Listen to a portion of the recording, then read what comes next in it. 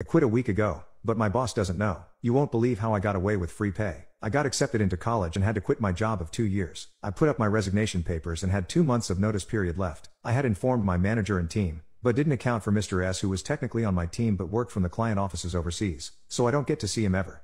Background on Mr. S: he was hired as a mediator between the client and us, but had years of technical experience, so he often helped us out with the technical work, but was always a snob about it.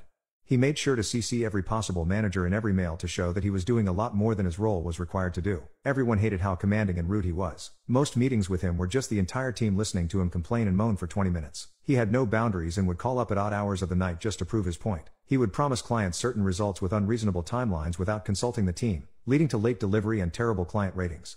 Since I had 2 months left to go at work, I wasn't quick to give up responsibilities and transfer knowledge to my colleagues. I handled an important client-facing task and I've been doing it for the 2 years I worked there. I never taught it to anyone else cause it was a relatively easy task and it hasn't been screwed up in 2 years. We get info from the client that my task was undergoing major upgrades and needed to be done extra carefully and on priority for the next week.